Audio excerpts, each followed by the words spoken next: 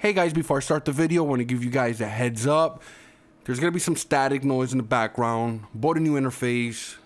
I'm picking up some interference. I'm in the middle of figuring this whole thing out, so I couldn't redo the video, so hope you enjoy. Let's get right into it. Hey, what's up guys? How you guys doing? This is Ray. Hope you guys had a very good Christmas. Real good New Year's. And I haven't made a video in almost a month, but I'm back to New Year. A lot of people are having issues with XPand. If you have Pro Tools and you only use it to mix music and you don't deal with any of the virtual instruments, then this is not for you. The problem is it's not loading its sounds. There's a couple of things you could do to fix this. You could uninstall the virtual instruments and reinstall them. Now I'm using Windows 8 and a lot of people are having this problem with Windows 8. I've also seen people having the same issues with Windows 7. I had this same issue with Windows 7. Uninstalling and reinstalling everything usually works. But I found something that's pretty cool. Over at the Sweetwater site, I found this registry key. All you have to do is double click and merge it into your registry settings and you should be fine. But before you do that, you want to go into your registry and you want to make sure there's no duplicates. I had a couple of duplicates in there. I really didn't know why. Once I deleted all the duplicates and merged the registry files that I downloaded from Sweetwater, everything worked.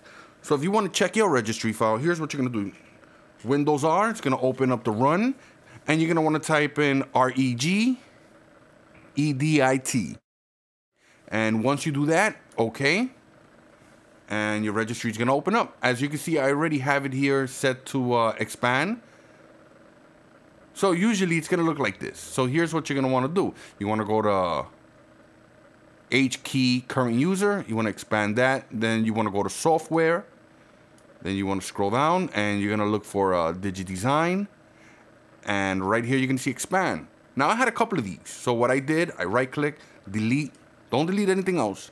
I deleted all the XPands. And once I did that, I downloaded the zip file from Sweetwater. You're going to want to open that folder.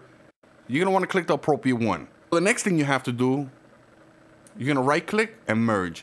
Once you do that, you're going to get this pop-up. Either going to tell you that it was successful or it failed. If it failed, make sure you have administrative privileges. I'm not really going to get into all of that. Make sure Pro Tools isn't running when you are editing those registry files.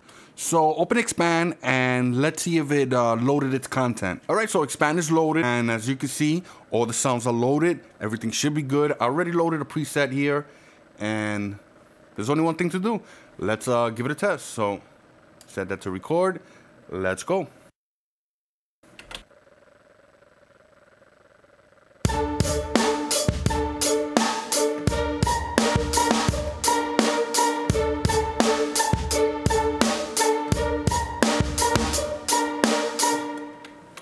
Nice. There you go, guys. Hope you really enjoyed this video.